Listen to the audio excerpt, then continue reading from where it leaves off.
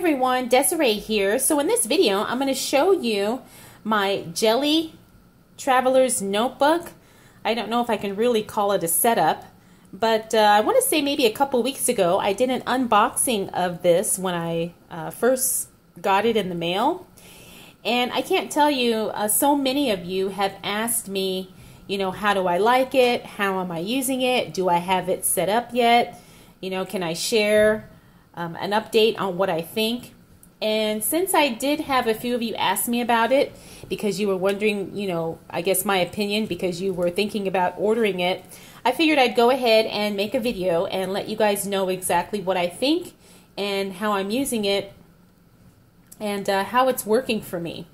Now, if you're not familiar with this, I guess, type of traveler's notebook, I guess it's being called like a jelly traveler's notebook because it's made from like a PVC kind of vinyl plastic, I guess. You know, the same kind of material that the jelly shoes from back in the, I want to say the 80s, I guess, were really popular. So this is like a plastic material, and it's a very beautiful notebook. And if you haven't seen the unboxing, I'll go ahead and link that either at the end of this video or down below. But I did want to answer the question, you know, about how I'm using it.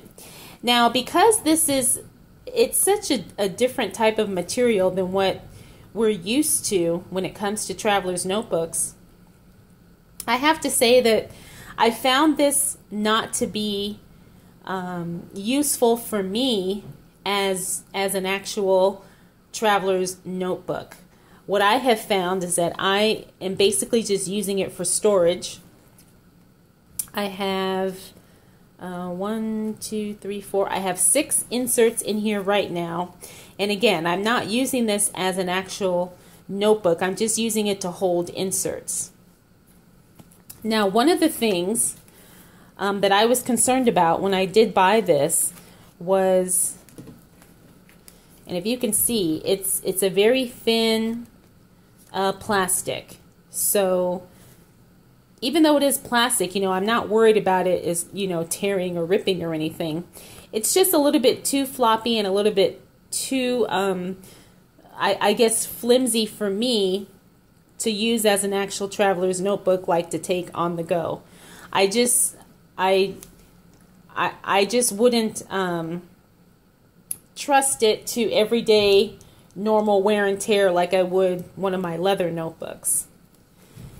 Now, it came with 4 elastics on the inside, no pockets, and again, it's very beautiful, but I would say this is more of a decorative traveler's notebook as opposed to like a functional traveler's notebook. It's made by Salty Katie, and I really do love her products. You know, don't think that I'm hating on her product. It's just this particular thing just didn't work for me in the way that I had hoped it would. Now, the other problem I had with this was the reinforced spine, which I did not know it came with the reinforced spine, or maybe I did, but it did not give me the option to choose a size.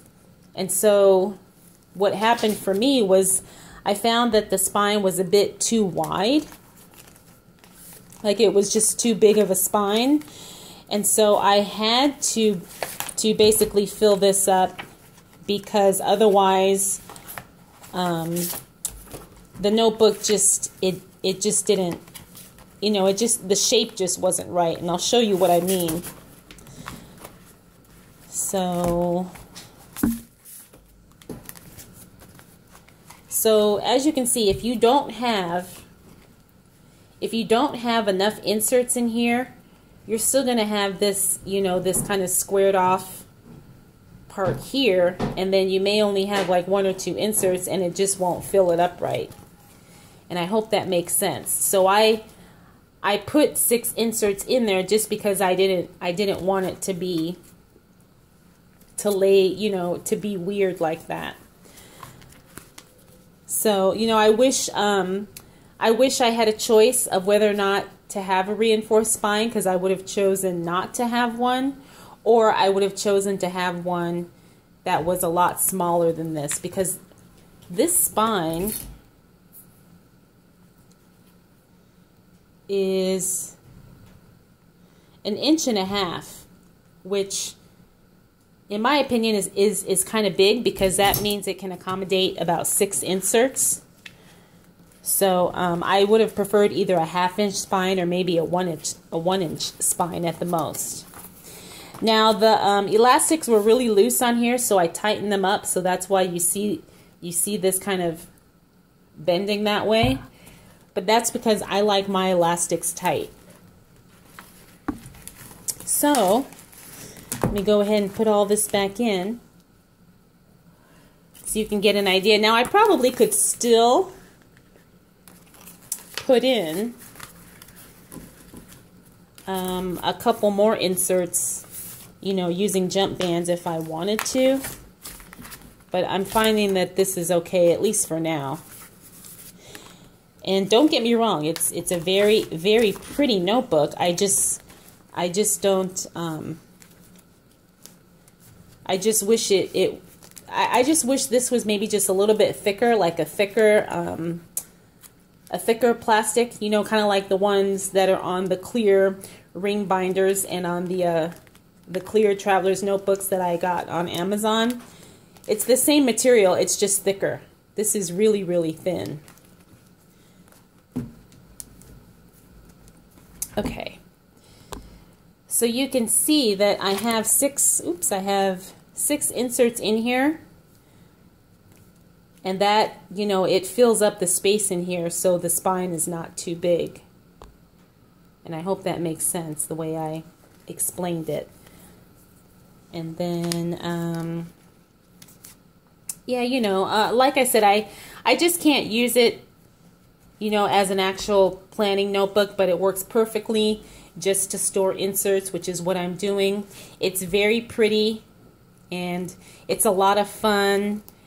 And yeah, I just wish it were a little bit more functional for me, even if it had like some pockets on the inside.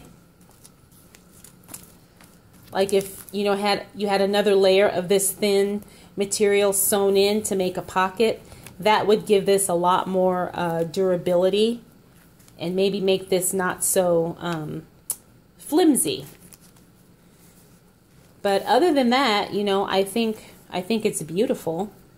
And I do think it's a lot of fun, you know, and it's a good way to, you know, like I said, store inserts, or maybe if you have stickers or something, that would work really well in here too. All right, everyone. Well, I hope this answers the question about how I'm using my Jelly Traveler's Notebook by Salty Katie. If you have any more questions or comments, feel free to drop those down below. That's it for this one. So thank you so much for taking the time to watch. If you're not subscribed, please make sure you do so, because I do have a lot more videos to come. All right, everyone. I'll definitely see you in the next video. Bye.